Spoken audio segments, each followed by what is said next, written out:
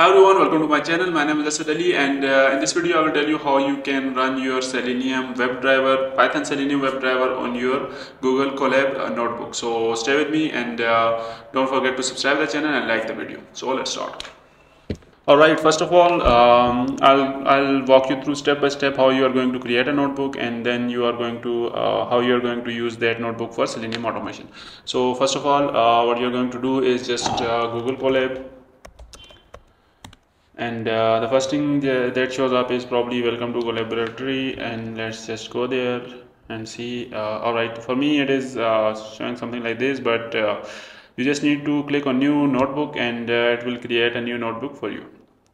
All right, now if you look here, we have got our new notebook, and if you are familiar with Jupyter notebook before, you will find a lot of similarities here, and we have got our cell to run, and we can add new row here, and simply if we write a code here, we will be able to execute by clicking on this play button. So this is how we do it in I guess Jupyter notebook as well. So let's install some a few libraries to get started. So to run Selenium, first we need to install Selenium, and to do that we are going to use pip. Pip is already installed, so you don't need to worry about that.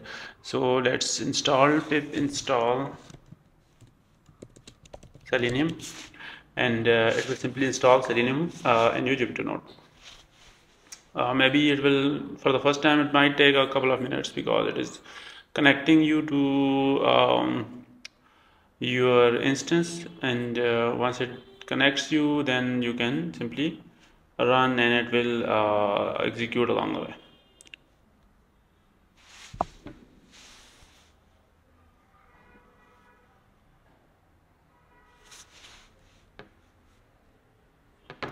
Alright, now we have our Selenium installed, and don't worry about these, it is just a warning. So Selenium will work just fine. Now next thing I'm going to do is I'm going to update our apt-get. So to do that, let's just use apt.get and update. Okay, now it's updating the apt-get, and let me just close that part, and let's add a new row here, and I'm going to use this apt-get command to install Chromium browser first.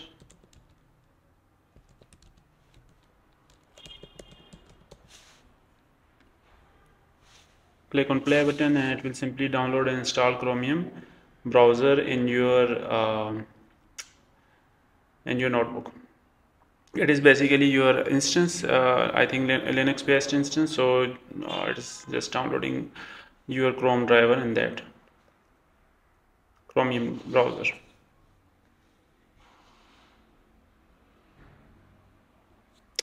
It is done and it is installed. Now next part is next step is to install our Chromium WebDriver.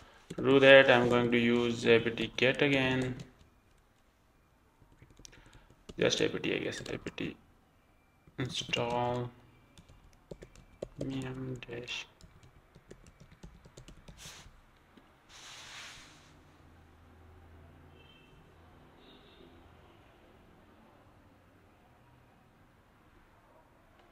Okay, it is installed, and if you see here, we have got our just narrow it down.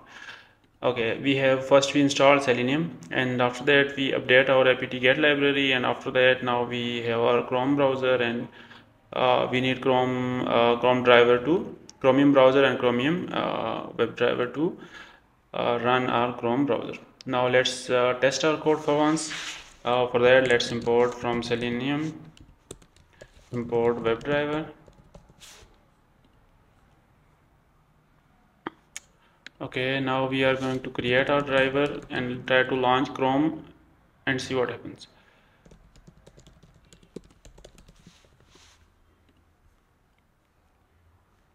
Okay, we have to do few things before we are able to run our Chrome driver. First thing is that we are supposed to add our Chrome driver and path. Okay, here you can do few things. You can check the path all by yourself, and let me just show you how. Let me add a new row here and just type ls and user lib and execute this, and you will see all the libraries that are installed in your computer. If you look here, we can see that we have Chromium browser installed. So let's go in there and run again, and now you can see that we have this Chrome driver inside Chromium browser.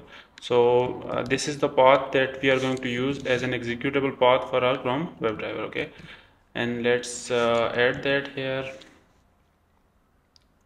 We will need a couple of more options, but let's just get rid of first get rid of this error, and then I'll tell you how to solve that part. So if you look here, it says the process started from Chrome location. Is no longer running, as Chrome driver is assuming that Chrome is already crashed. That means the error has changed. That means we have added a path correctly. And now what we are going to do is we are going to add some options so that this error goes away and we are able to run our driver correctly. So to do that, let me just import define options here, and webdriver dot Chrome options. Inside these options, I'm going to add some arguments. Most important is no sandbox, I guess. Remember that. Make sure to add this on the top. If you have other arguments as well, make sure that you are adding this argument on the as a first argument. Okay, next is headless. This is also important because non-headless browser, I guess, is not supported in non-GUI servers. Okay, we have now headless browser as well. We can also do one more option here,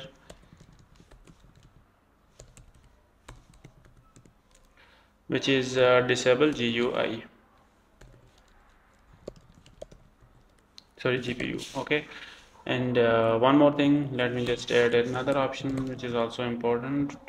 Okay, options dot add argument, which is disable dev shm dash usage. Alright, now we are, I guess, ready to execute our script and to add options in our Chrome driver. Let me just add options equals to options here. Okay, I think we are all set now. Let me just execute this and see if we have got our alright unsubscribable. Okay, I think I have made some typo here. Alright, it is not a dictionary, I beg your pardon. Let me just remove this. These are supposed to be arguments, not okay, let me just remove these. Okay, let's save it and run again. Alright, now you can see that we have our driver running, and it did not raise any error, so it means that it is running fine. Let me just test it to see what we got here. We can use driver. I hope you are familiar with Selenium and how to write XPaths, and if you're not, I have a couple of videos. You can visit my channel and watch those videos. Let's just sorry, driver.get. I think let me just use. Alright, this is the one. Okay, now I'm going to use this one. Okay, let's execute this, and alright, we have got it. Let's just add another row and try to find few things so that we know that we are on the right path and we are getting what we want. Driver.find element by dot xpath, and here I'm going to type xpath, which is I guess let me just have a look at it quickly.